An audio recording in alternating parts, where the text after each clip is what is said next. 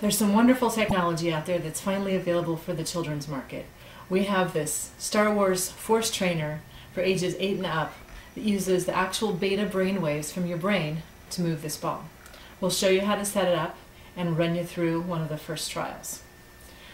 When you first set it up, you're going to insert some batteries in the base and some batteries in the headset. There's also an optional AC adapter that's not included, but you can power this from the plug-in. You'll want to insert the tower with the ball onto the base, and then we'll run it through a calibration routine. There are 3 sensors on the headset that interface directly with your head, and 2 that go behind your ears and 1 that goes on your forehead.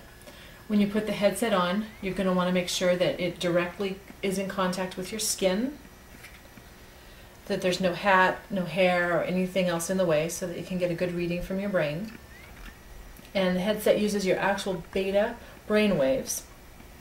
Calibration dial is up here in the front. There are instructions in the manual about how to calibrate it. When you turn it on, you want to make sure you turn the base on first, and then the headset.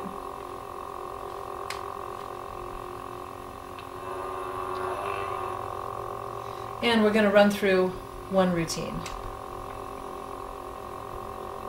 Welcome, young Padawan.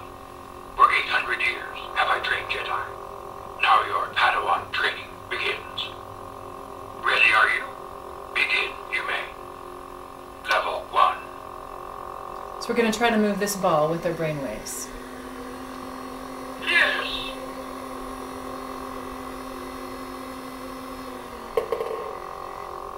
So there we go. And that's the Star Wars Force Trainer. And you can spend hours and hours practicing using your brainwaves to move this ball. It's recommended that you do it only 30 minutes at a time. Give your brain a chance to rest and enjoy. Available online at discoverthis.com.